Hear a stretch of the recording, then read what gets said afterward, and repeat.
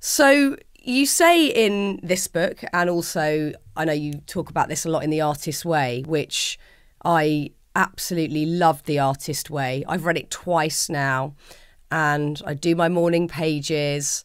I'm not so good at doing the dates, as I know many people find that more challenging, but I have found the book so helpful. And of course, you know, The Artist Way has helped millions of people unlock their creativity and do stuff that they want to do, you know, to get unblocked and to follow their hearts of creativity. And you say that in Seeking Wisdom, creativity is our route back to God or a higher power.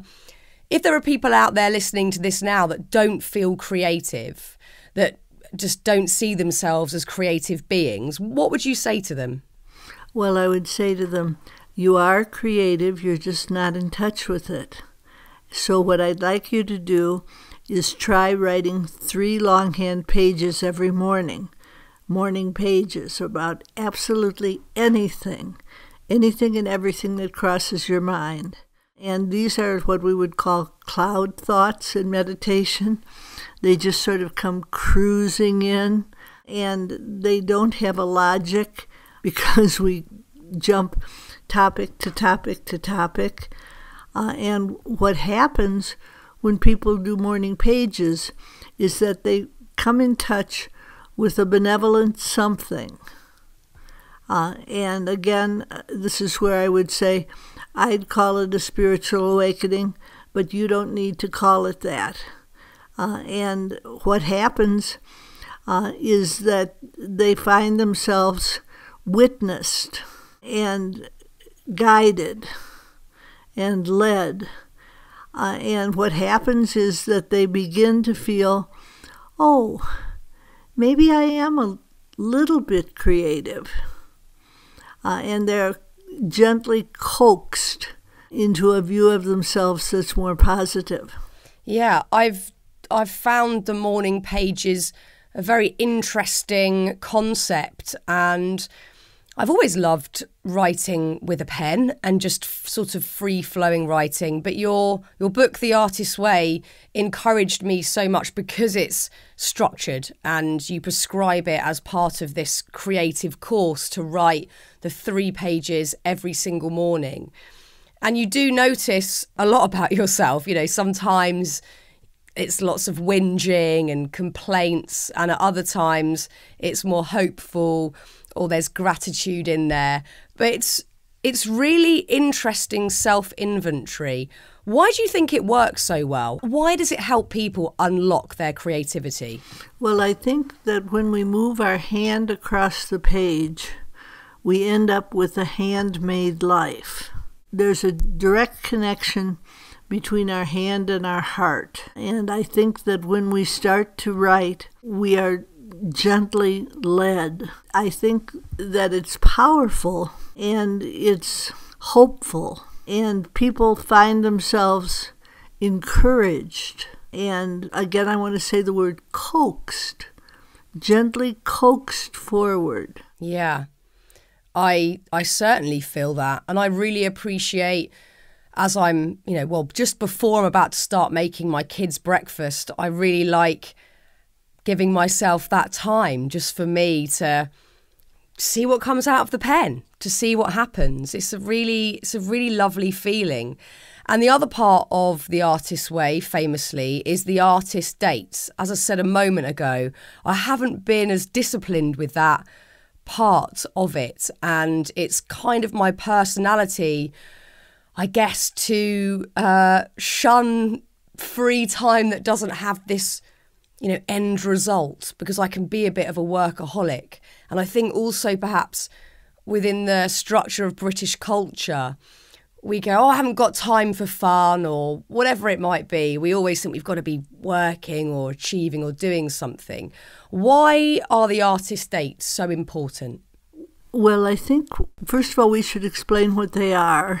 Yes. It's a once-a-week solo expedition to do something that enchants or interests you. In other words, it's assigned play. And I think it's very important. Creativity experts will tell you that concentrate and then release is what's necessary. And so with morning pages, we're concentrating. And with artist dates, we're releasing. It's as if we have switched the dial over from send to receive. And we receive hunches, intuitions, guidance, and you're cheating yourself if you're doing morning pages and you're not doing artist dates. So I want to encourage you to please try them.